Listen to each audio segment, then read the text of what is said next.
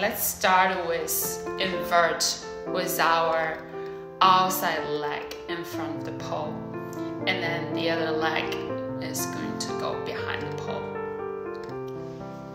Notice my right toes are actually hooked on the pole. That can give you a little bit of strength.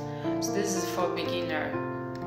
And then if you're comfortable with, try to release both of your hands. And to exit the pole, you're going to reach both of your hands on the floor like you're doing a handstand on the wall, and just slowly come out of it. Okay, so make sure you have a mat on the floor if you have never done that before. So it's really important that you put safety on your priority. Safety comes first, right?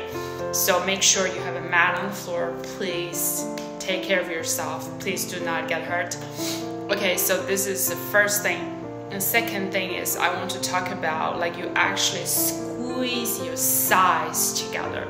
So when I perform this trick, I do feel the main power is from my thigh squeezed really tight together.